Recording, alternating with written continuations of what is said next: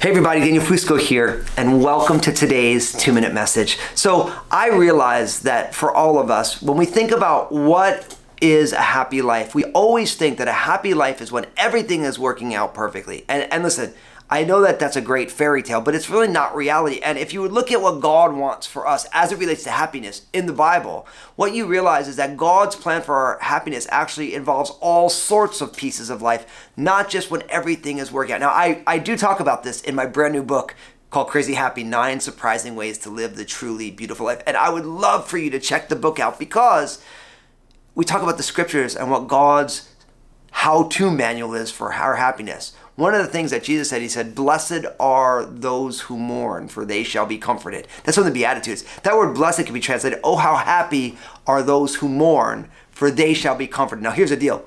Nobody ever thinks, hey, I'm happy when I'm grieving and mourning. But Jesus is, what he's saying is that the reality of who God is, in real life at street level, there's going to be times of grief. There's going to be times of sadness. I mean, Jesus wept.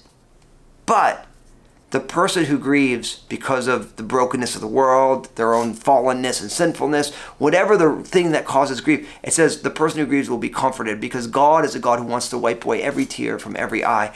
And really our happiness is not divorced from grief. Really, God's plan for our happiness involves times of sadness. That's why in the Psalms, there's all these lament psalms where the psalmist is sad because things are messed up.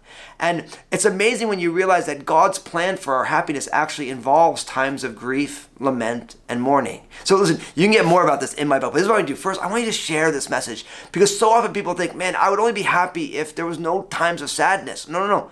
God's plan for our happiness involves sadness because in our sadness, he brings comfort. And here's what I want you to do. In the comment section, tell me a story about something that caused sadness, but God came and brought comfort, that the sadness gave way to great joy. Like it says, though the sorrow may last for the night, the joy comes with the morning. And God bless you today.